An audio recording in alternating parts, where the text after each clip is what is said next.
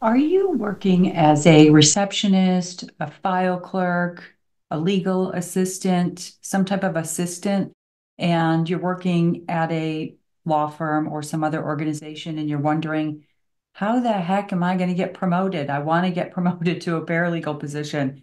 I've got my paralegal certificate. I want to get started. Well, hi, I'm Ann Pearson, founder of the Paralegal Bootcamp, and I'm going to give you that answer in this video. So this video is actually going to be a replay of me answering that question inside one of our litigation bootcamp coaching calls. So inside the litigation bootcamp, I meet with the group, whoever's enrolled in the course, once a month, and they ask me lots of questions. We have lots of questions that we go through.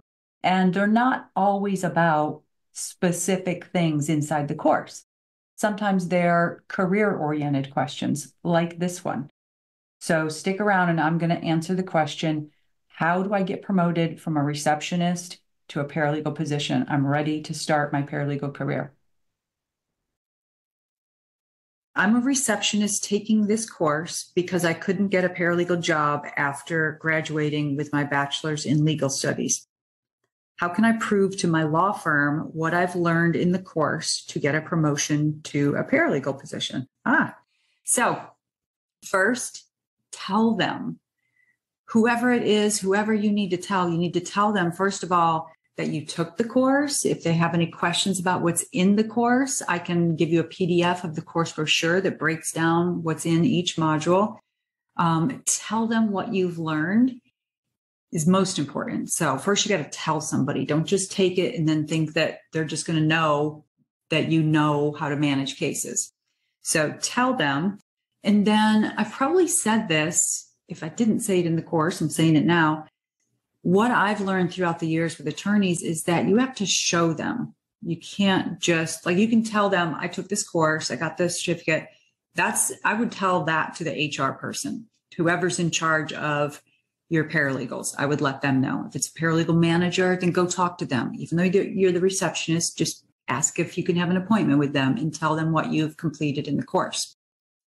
So first tell that person, then show the attorneys what you can do. But what I thought was really interesting is that this question came in at a time where just last week, I was doing a pre-interview for my podcast, and it's a paralegal manager. Actually, she's the director of paralegals, firm-wide, huge firm.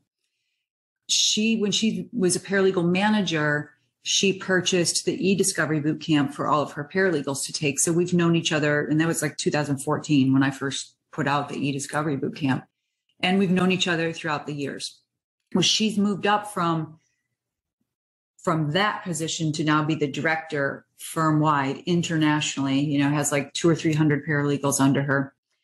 And what I found was interesting, the reason why I'm going to have her on the podcast is she started out at the law firm as a part-time receptionist at night, not even during the day. Like, they had different shifts because I guess they would just keep the office open late or whatever. But so while she was getting her college degree with a 1-year-old child, she was working part-time at night in this law firm. She went from that in, I believe she said 1999, it may have been 92, but I think it was because I started in 92 and I'm pretty sure it was after that. So we're talking in that short of a time, she went from that to the director. And so I asked her, how did you transition? Like, how did you get the paralegal position, And she said, when I finished my certificate program, I asked them and I said, I am capable of doing this job and I want a paralegal position in this firm. And then the same thing, when she went from a paralegal to a paralegal manager position, she did the same exact thing. The position came available and she asked. Now, that being said, obviously she was doing a really good job in whatever position that she was in, but some of it is you just have to ask.